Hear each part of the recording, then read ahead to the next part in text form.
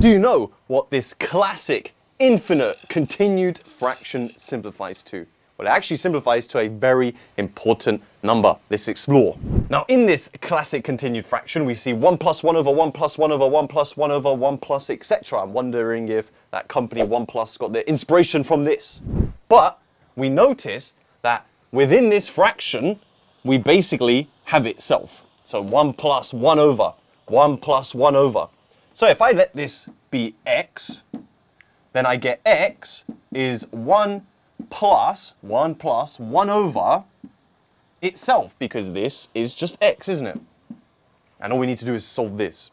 So to solve this, I need to get rid of this fraction. Fraction means divide. The opposite of division is multiplication. So we're going to multiply through by eggs. That cancels. Eggs times eggs is eggs squared. 1 times eggs is just eggs plus uno. Now to solve this, we're going to do a Beyonce. Move everything to the left. This is a positive eggs. On the left side is a negative. And this plus 1 on the left is a minus 1. And now we need to solve this. To solve this, we can very quickly use the quadratic formula because it doesn't simplify. The quadratic formula says x is negative b plus minus root b squared minus 4ac all over 2a, where your a is the coefficient of x squared uno, b is the coefficient of x minus 1, and su is the constant minus 1.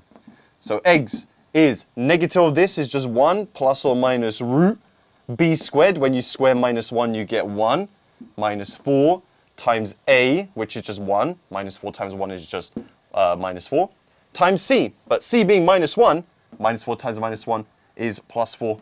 All over 2 times a, which is just 2. So we get 1 plus or minus root of 5 over 2.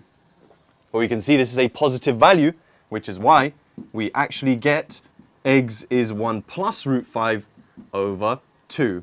And this is a very special number. It is actually the golden ratio, which is very cool. Nice.